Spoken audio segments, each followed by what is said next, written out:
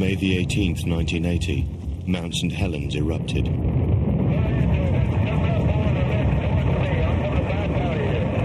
It was awesome. I just didn't want to tear my eyes away from it. I mean, it just took the woods and they were gone.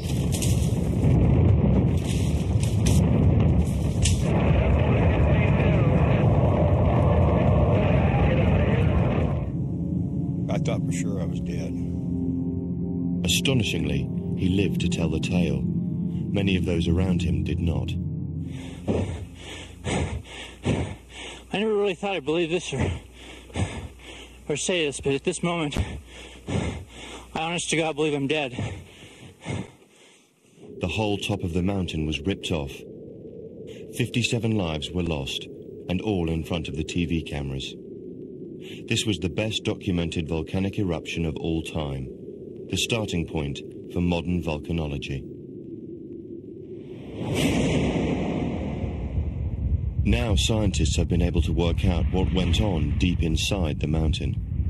The second-by-second sequence of events that triggered the biggest explosion ever seen in the United States.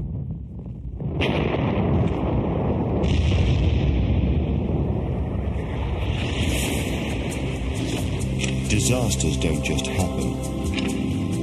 They're the result of a sequence of events locked together in time. The science behind what went wrong is hidden in these seismic seconds.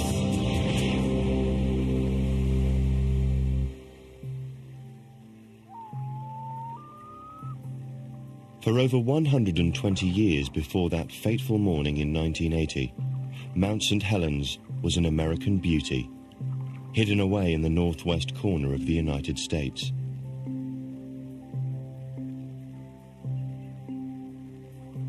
At its feet was Spirit Lake, whose clear water and wooded shores had attracted generations of tourists. Geologists, however, were more wary. To them, Mount St. Helens spelt danger, the youngest and most active of the volcanoes called the Cascades.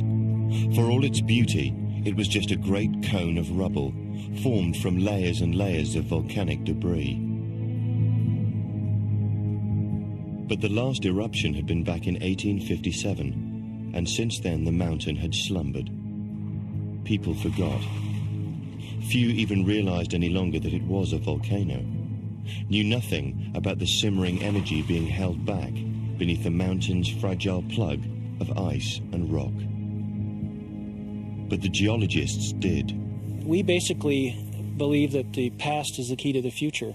So when a volcano proceeds to erupt over a period of hundreds of thousands of years, and it's still erupting every few thousand years or every few hundred years, there's no reason to assume that it will stop. The 123 years of peace ended on Thursday, March the 20th, 1980. That day, scientists recorded an earthquake directly underneath Mount St. Helens. It was to be the first of more than 10,000 earthquakes that would shake the mountain over the next 2 months. One of the best signals for volcanologists that an eruption is about to happen is that you start to see a real buildup in these earthquakes because the magma's fighting its way up to the surface. Beneath the Cascade Mountains, enormous pressure had turned the Earth's rocks into magma, a red-hot, viscous liquid. This magma was seeking a way to the surface. It probed every crack in the Earth's crust above it, pushing and smashing the rocks in its path. This was what was causing the earthquakes beneath Mount St. Helens. The magma was on its way. Even though in textbooks it looks like there's just a soda straw that goes from the top of the volcano down to the magma reservoir, in reality, you probably have a numerous network of cracks. So it's probably a very complex network with little fingers working their way upward, and eventually they'll coalesce into something that's vaguely pipe-like. But at the end of March, something happened. As the magma surged up the inside of the volcano, its path was blocked. Lava from previous eruptions had hardened into a solid plug, which wouldn't budge. Instead, the magma was diverted to the north side of the mountain. There it stopped and began to grow into a huge seething bubble inside the mountain, called a cryptodome.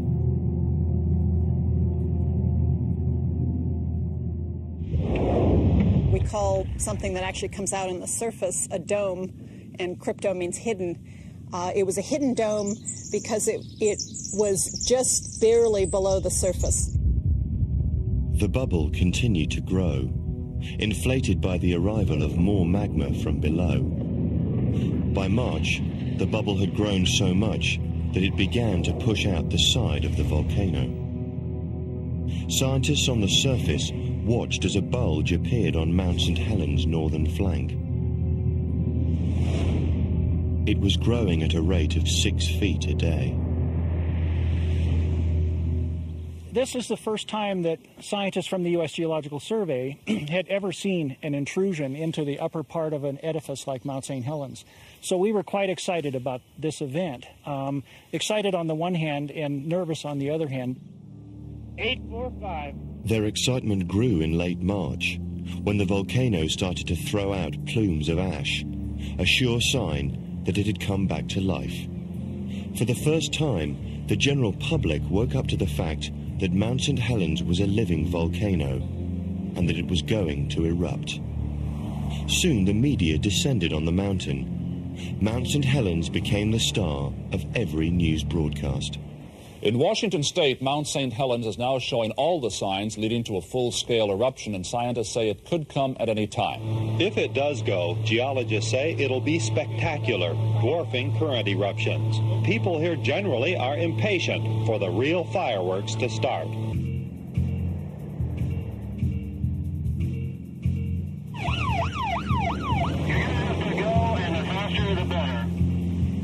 On March the 31st, a state of emergency was declared. The government set up a 20-mile exclusion zone around the volcano.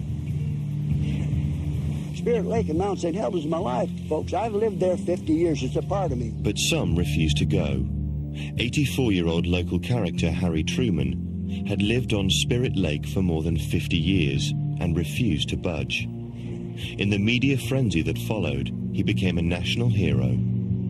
No, I'm not going to leave. Damn right I'm not going to leave. I'm going to stay here.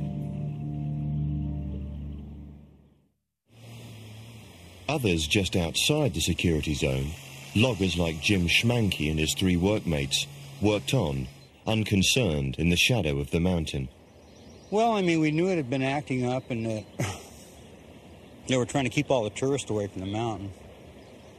We weren't worried about it because we were a long way from it. But the volcano stubbornly refused to erupt. Soon the spectators and the news crews lost interest. Mount St. Helens faded from the headlines. Most of the scientists packed their bags and went home.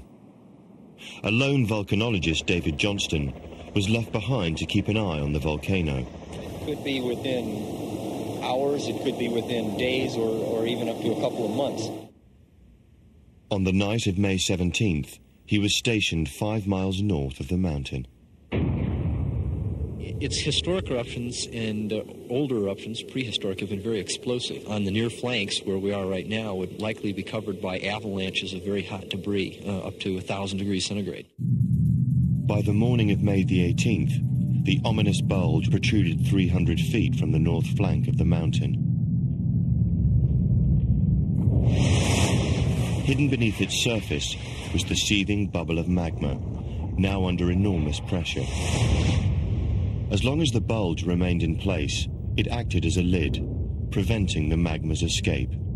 As long as you can keep the lid on, then you've got a primed bomb.